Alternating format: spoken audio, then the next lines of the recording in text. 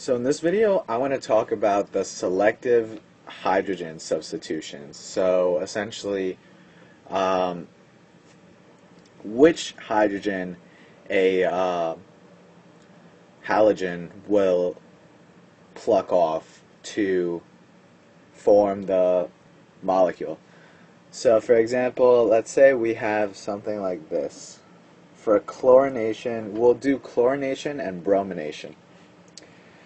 And first off, it's important to remember that the rates for bromination and chlorination, so for tertiary, so bromination and chlorination, we have tertiary, secondary, and primary carbons. And so the relative rate, which means the higher it is, the more likely it's going to react. So bromine is 1600 for a tertiary, and then 97 for a secondary, and 1 for a primary. Chlorination is 5.5, and then 4.2, and then 1. And so essentially what that means is bromine is going to be more selective and pluck off a hydrogen from the tertiary carbon. And so let's look at that more specifically. So chlorination, we'll start with chlorination. So chlorination.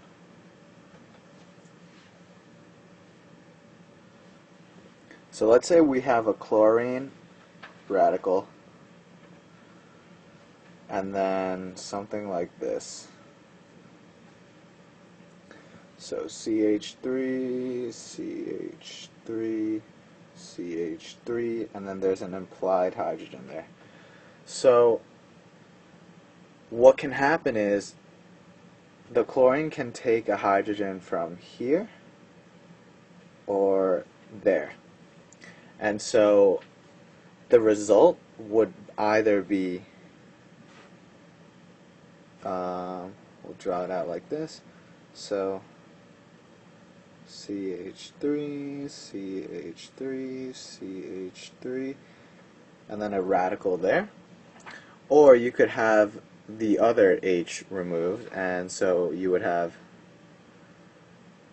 CH3, CH3, H coming off of the middle, and CH2 with a radical on that carbon.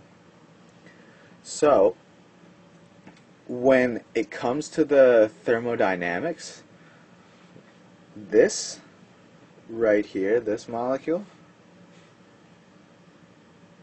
this radical is more, to form it is more exothermic, and so this would be more stable. So more stable than the other one.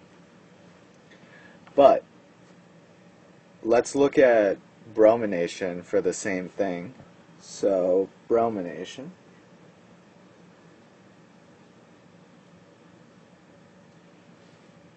So we'll start with the same thing, a bromine radical,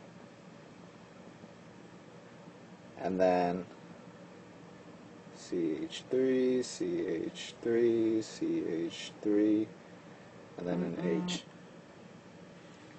And so this can make two radicals. Once again, the same thing as the example before. So this time I'm not going to draw out the CH3s, it's just going to be implied. So that would be one, and this would be the other one. So CH2,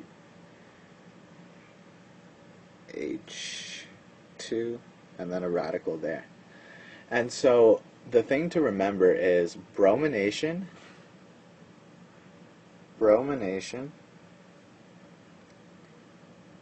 is endothermic. And so as a result, the final products, this and this, are going to have a greater difference in stability. While actually it's probably not best to think of it like that. They have the transition state for bromination more resembles the products. So essentially what you need to take from this is that bromination is more selective. So when you use bromine versus chlorine, bromine will always go for the more substituted radicals. So this one right there. While chlorine, it's not as reliable. Like you'll get a mixture of products. While bromine, it's most like 99% the tertiary. And so if you found this video helpful, please be sure to like it and share it with your friends.